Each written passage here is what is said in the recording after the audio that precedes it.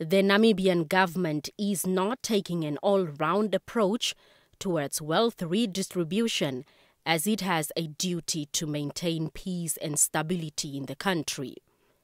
Access to land is the core issue, and the Geingob administration wants to redress the historical inequality which Namibia is currently battling.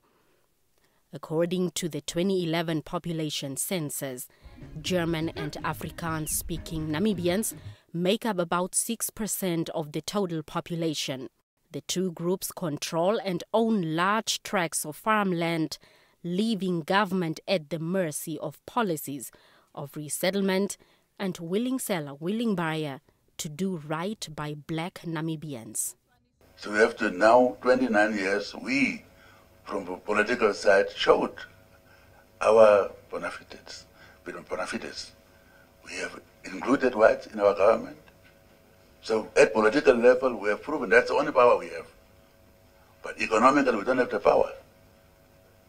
Land is still owned by some people. So those people must also meet us halfway, so that we can solve the problem amicably. The German politician shares the president's sentiments on inequality.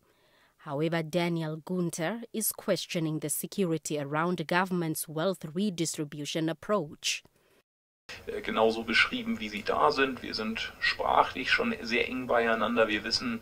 In Germany, there is also discussion about wealth being in some few hands only and distribution, so we are not free of this. We have got certain instruments in our legislation that allows the state to get involved, for example, in agricultural land.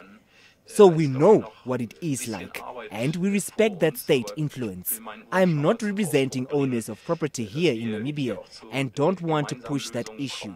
But one has to be careful when it comes to achieving equality between blacks and whites. Property rights are guaranteed, but inequality is objected. So how do we handle about maintaining the property rights if somebody can own 75,000 hectares of land, which is the case in Irindi? It's a controversial issue. 70,000 hectares. One person. And those who are born here don't have even a piece of land. But because laws protect that person, I was here in this holding, being condemned by Namibians by saying that there is law in this country, that foreigners can still buy a land in this country. That's a law. But if we are going to change the law, it will be a law again. It will be a law if it is passed by Parliament, that foreigners are going to own land, that will be a law.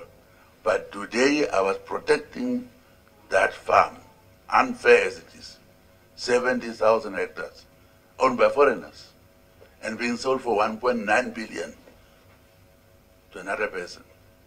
1.9 billion. Foreigner is selling that land to another foreigner. I protected that. We tried to offer to buy it ourselves for 250 million. Owner refused. The foreigner refused. We didn't arrest him because of law.